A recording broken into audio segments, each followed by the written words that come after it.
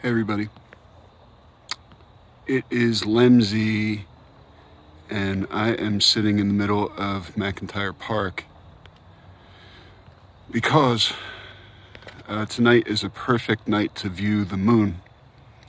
In fact, I'm gonna go home and I'm going to go to sleep a little early tonight, just a little early.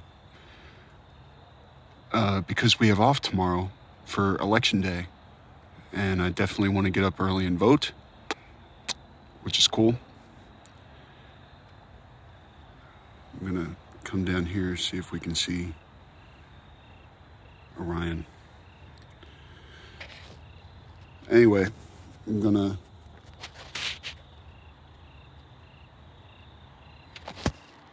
vote tomorrow, but I'm out here tonight because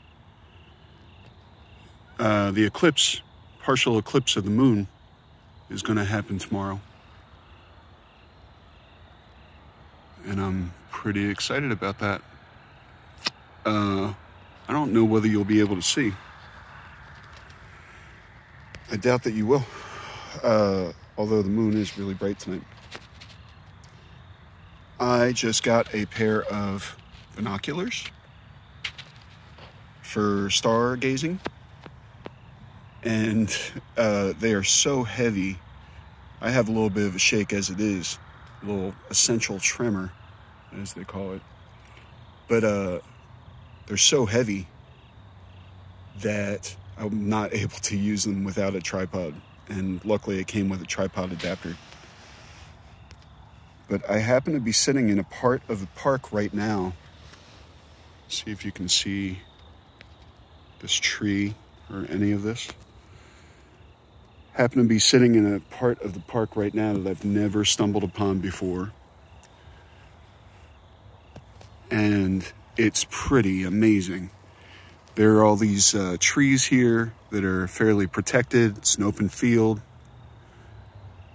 Great views of Orion and the moon and Cassiopeia and Pegasus, and wow, just a great view out here. And it's free, and I'm not bothering anybody, just enjoying myself. There is Jupiter. I don't know whether you're going to be able to see that at all. There's the moon again. Might as well keep the moon in play. Maybe that will be more interesting. It's very bright tonight. Almost full. It will be full at 6 a.m. It's about 9 p.m. right now, 9:30. It will be a full moon at 6 a.m. after the partial eclipse. And in between the moon and Jupiter, I have been seeing meteors, which is pretty amazing because of the Taurids. And somewhere up there, although the moon is so bright it's very hard to see, is Taurus. And I just noticed Orion show up this season last night while I was up here. It really makes it easy to spot, even though there is a lot of light pollution in this area.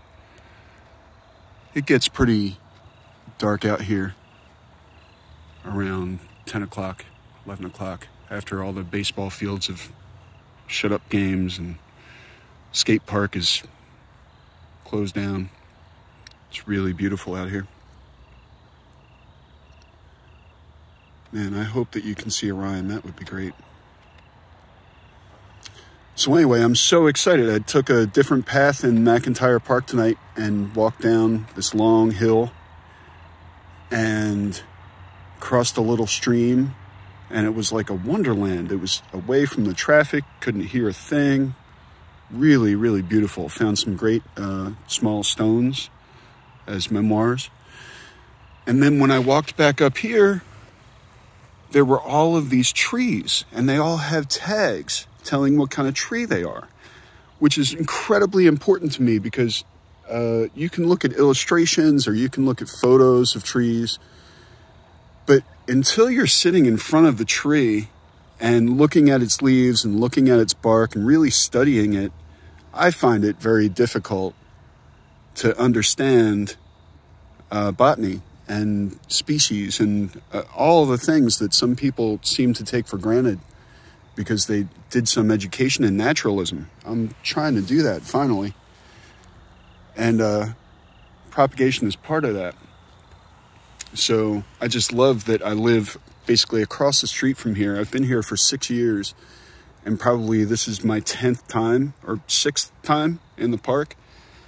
And I just can't believe what an opportunity it is to come explore here. It's a massive, massive park. The story of it is really interesting. I looked it up. I couldn't recite it for you, but I did look it up. Anyway, having a great night. Really looking forward to the eclipse. Take one more look at the beautiful moon. See if I can zoom in on it just a little bit. Ooh, too much AI. Anyway, the moon is pretty cool. I'll see y'all later.